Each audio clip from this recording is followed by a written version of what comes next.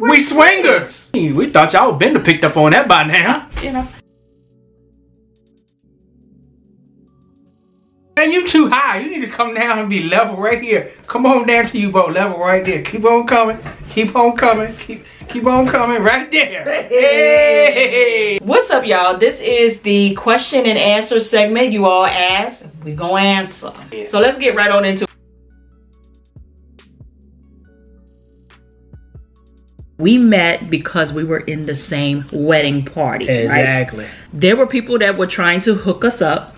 I did not want to date anybody. So we became best friends. Like best friends to the point where all the other people that we were hanging with disappeared. And then we kind of just got engaged. We weren't dating. One day he came to my apartment. When I opened the door, I laid him out because I didn't want company that day. And he dropped on one knee. He proposed. I put him out. I accepted the ring.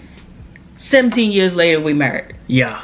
I know that's a very confusing story for most of you all. Yeah, it ain't your typical cookie cutter type. And it morphed into a viral video of our wedding day that is still making us money to this day. So we're gonna link that below. If you haven't seen our wedding video that went viral, you need to check that out. The kids thing, I always knew that I didn't want to be nobody's mama. Him, on the other hand, he kind of wanted to be somebody's daddy. And we got in a relationship. I did want kids, and that's the thing about a relationship is give or take. You know, some things you have to, you know, put to the side, and I thought she was worth it. That was a deal breaker for me, but I think that God answered my prayer all these years. It has never happened. Yeah. And now I have a hysterectomy. It definitely ain't gonna happen. Someone asked if we would adopt. We actually thought about doing it at one time. We were interested in transitional foster care, meaning that the child had somewhere to go, but that place wasn't quite ready or the paperwork wasn't in line. So you could have someone for a week, month, 2-3 months. But then I did not want to get attached to a child and have them leave my home, because that would be very hard for me. Just because I don't want children doesn't mean I don't love children. I love children, and children love me. When did you start feeling each other in regards to knowing they were who you wanted to spend your life with? We always tell people there was never a switch in our relationship. We was just best friends, and it just morphed into us getting married. So pretty much we've been best friends for like 20 years. I met her back in 2000. Yeah, so it was like, after a while, I was like, you know what? This woman is definitely the one for me. You know, for a lack of a better term, I felt it in my spirit. What's the story behind your wedding day praise? If y'all know what we went through to get down that aisle, you would be praising too. Just for the sake of time, some of the wedding party dropped out on the day of the wedding. Some people that were supposed to be performing in the wedding dropped out the same week. Some family members was missing. Yeah. Not this one. Over there. Was missing, and we had to do a search rescue.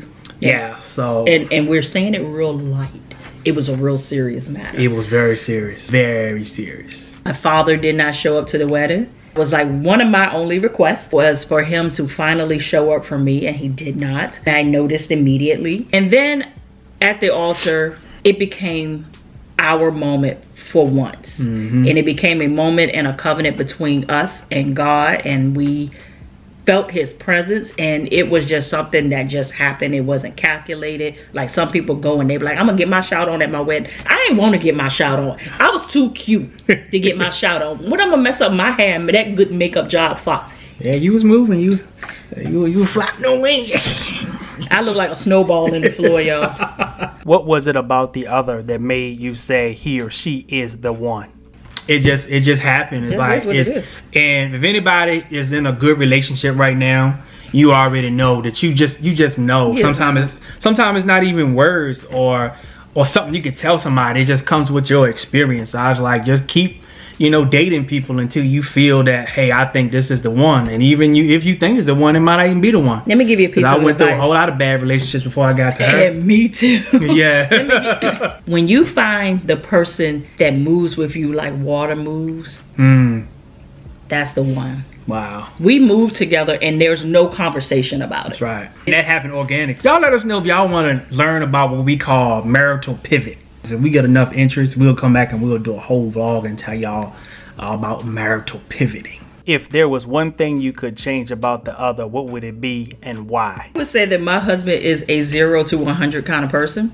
That works in certain circumstances, But if it's something that I don't agree with, I kind of just have to wait that skid out for him to come off of 100, because there's no in between with that. I wish in certain circumstances he would have a balance. It works for other things. Like, he loves hard. If he love you, he love you. If he don't like you, you don't even have to question it. He don't like you. I know that if I did change something about her, it would change our whole experience, because everything kind of works together for the good of them who love the Lord. That's a call. Are you really being careful with this question? No. She pisses me off because she puts her stuff down so much. What do you mean? Yes, I call myself fat all the time. Yeah, I always call myself fat, and I say, you're not fat. Like, you're perfect. Now, don't get it twisted. It's not that I have like low self-esteem or nothing like that. No, you just put yourself down. You just push it. It's not putting myself down. You do put yourself down. It is acknowledging. Hey, did I try to fix your part that you gave to me? So don't try to fix my part. No, that she won't be putting herself down.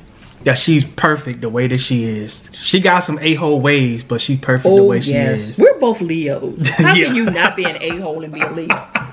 You were born with a-holeness. Yeah. How has time helped your relationship? It hasn't. And I'm a firm believer that time does not help anything. What time does, time gives you an opportunity to change the now so that your future can be either one way or the other. Just like they say, time heals all wounds. That's a goddamn lie. How do you balance work in a healthy relationship? We just keep work at work and our relationship.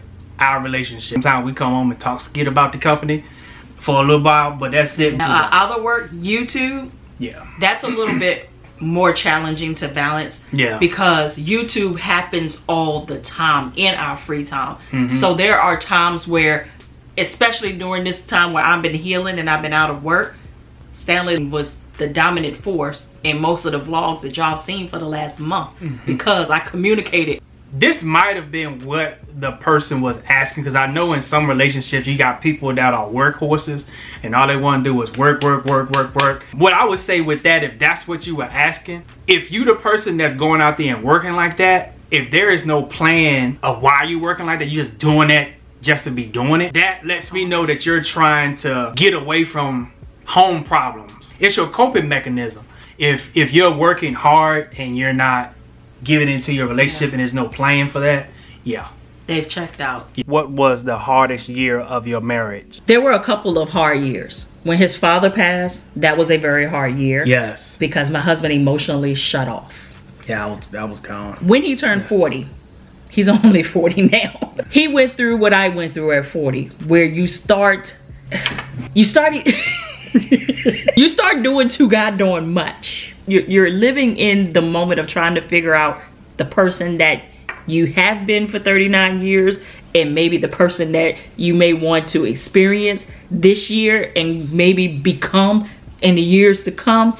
And I didn't like him at all for almost the whole part of last year, all the way up until probably about maybe 6 months ago.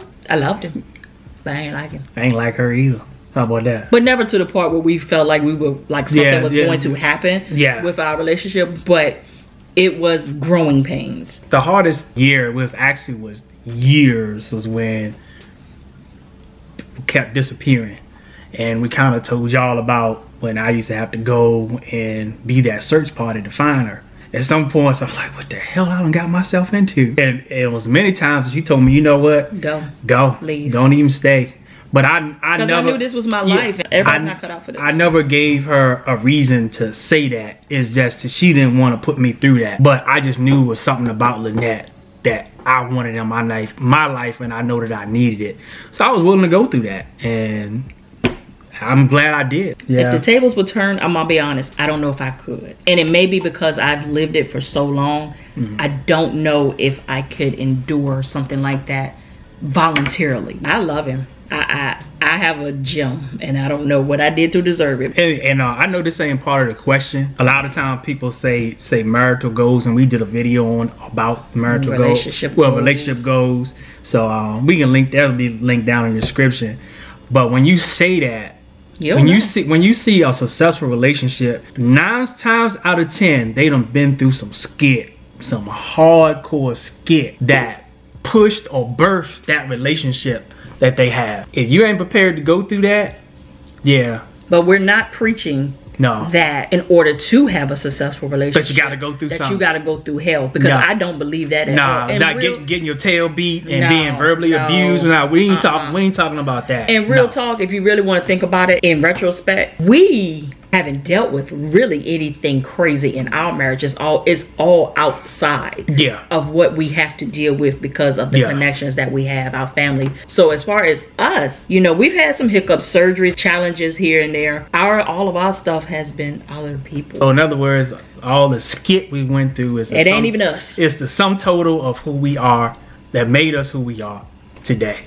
And again, y'all want even more detailed, as much as we can without putting it all out there, damaging some people, we would just put that down. I'm gonna write a book. Yeah, we could come back with a full video on that too. Just let us know if you want that. What are some tips on keeping a relationship together, kind of like yours? Don't forget to be everything that person needs. Did y'all read between the lines on that? Yeah. What I'm trying to say is, I'm about to get real nasty for y'all. You've been together as long as we've been together. You have done it all. And don't be afraid to tap into your inner Sasha. Whoever it is that you need to be to make things a little bit more heightened, you, my friend, need to tap into that. And if you have a problem tapping into that, then maybe there's some other things that you need to work on yourself. We've always said, talk about everything, even if it hurts, even if you know the end of the conversation before the beginning. You need to keep the lines of communication open, because you never want to get to a point where your mate don't talk to you. And we can give you all the tips. You have to try stuff to see if stuff works for your relationship, because we could give you tips on how we do stuff and you try to go back and implement that in your marriage or your relationship, and it don't work. It's work. We can't give you a magic pill and boom, you're gonna have this wonderful relationship. How do you keep the spark in y'all's marriage? That's easy. We swingers. We thought y'all been to picked up on that by now. One day in the comments, I thought somebody had picked up on it. But yeah, whoever we bring or whoever we swing with, it's agreed upon. I mean, it may not work for your relationship, but it works for ours. But we deal mainly with couples though. Yeah. People who got something to lose. Don't deal with don't be no single folk, man. Always date each other, because that's what we pick the swingers up at anyway. Yeah. Just like we said earlier, you have to try stuff, man. You know, you might have to go to the sex store. No, you don't have to go. You must go. Visit AdamandEve.com. Boom. Yeah, so you gotta try it, because unfortunately, the sex can get stale if you don't keep putting stuff on it. Once again, we can. We telling too much about business. Yeah, we could do another video. No, we can't. No, we can't. Maybe, no, we can't. But keep it kind of like you can't keep it PG and give you some ideas. And not some the stuff we do. Yeah, I mean, but we may have to use Stop talking. Yeah, I'm digging myself in the hole. You just figure it out. Just go online and type in how to. Nah, y'all know we ain't swinging. I probably was like, wait a minute. I knew it. But some of y'all probably was like, hey, send them an email. See if they will hook up with us. I say a minimum of dating your spouse or your girlfriend, boyfriend at least once a week, because life will come in and take over and you guys will never spend time together. I'll be willing to try stuff you ain't never tried before. So you might have to get you a... We're gonna cut that out. I'm gonna make sure that that's cut out. Make sure that appearance-wise, you look the way that your mate is attracted to. What I mean by that is, Stanley loves for me to have like these natural big hair type of dudes, and he loves when I'm dolled up. So I make sure that when we have time where it's just us, that I am that. He knows that I love when his beard is nice, sharp, and crisp. Yep. And but not too big though. Too big. He get too big, she be like, bruh, you know. Bring that in. Do you guys still have individual friends or only married couples? I do have individual friends, but they are married. I don't have any friends that are single at the moment. I got them all. But it brings a balance. And have you ever seen a single person that had a boring life? Oh yeah, so you lived it up. Yeah, so when you're around your single friends, you get to live vicariously, and you're able to see some of the things that they are doing to make life exciting for them, because as a married person, you may not even have access to those things anymore. Who's the funniest of both of you? Winner has to tell the best joke. Funnier one. Yes. Yeah. Because I'm sarcastic. Supposed to tell a joke. I can't. It comes naturally. What are some of the things you worked on as a single to help prepare you for marriage? First, you have to be in love with being single first.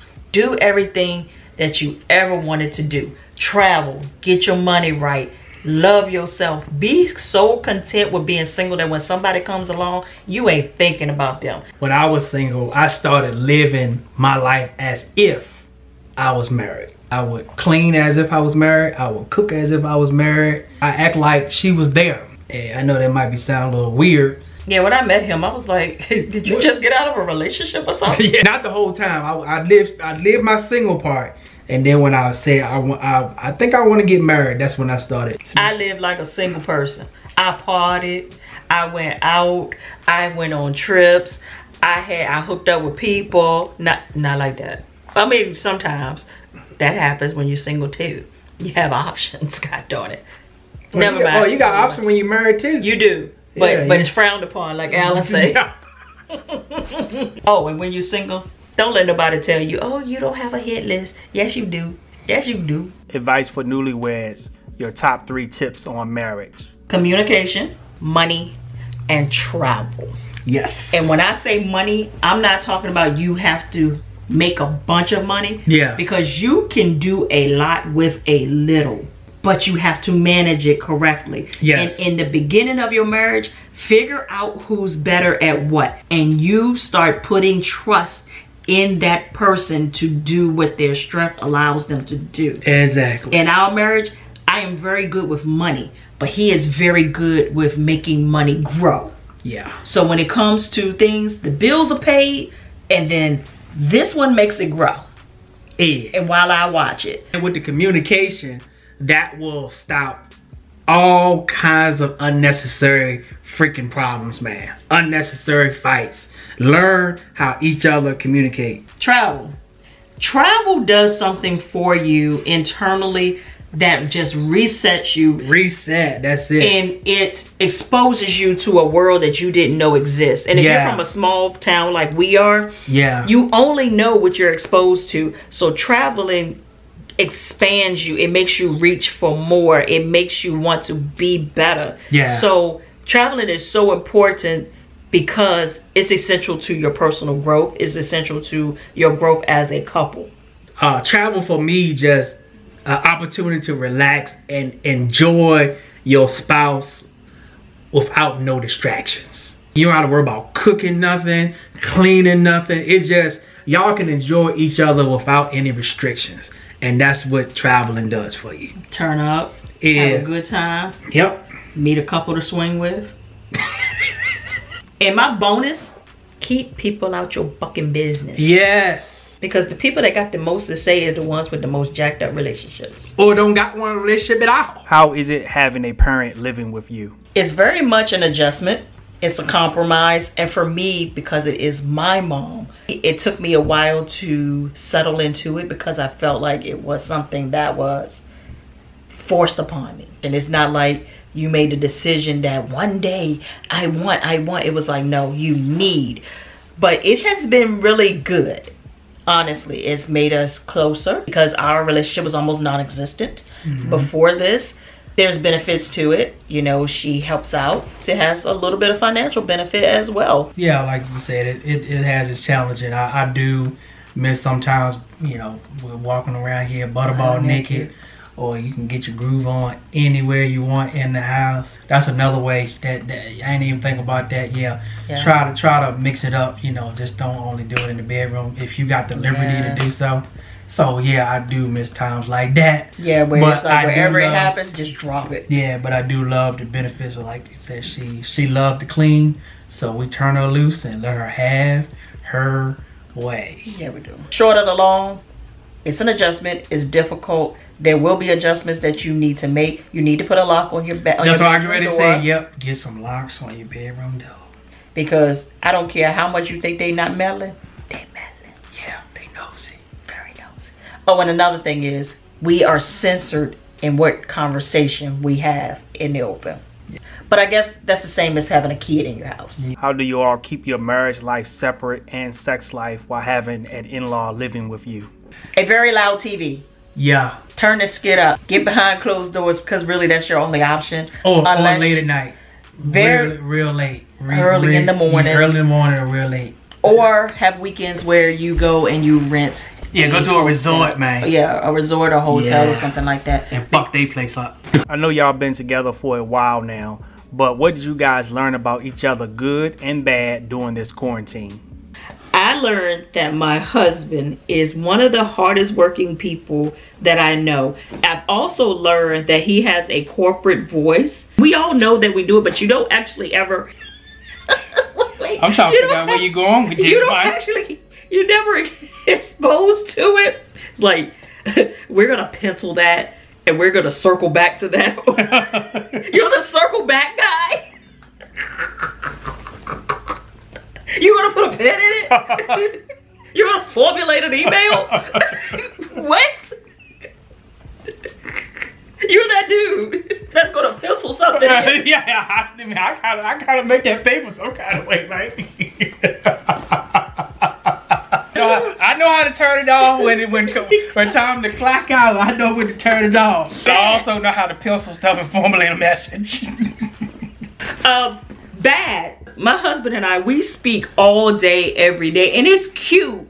It ain't cute when you in the same house and they just walk up on you every 5 to 10 minutes. And then with me being home and I'm finally off of restriction per the doctor, he thinks that his 15-minute breaks are our 15-minute breaks. Hey, wait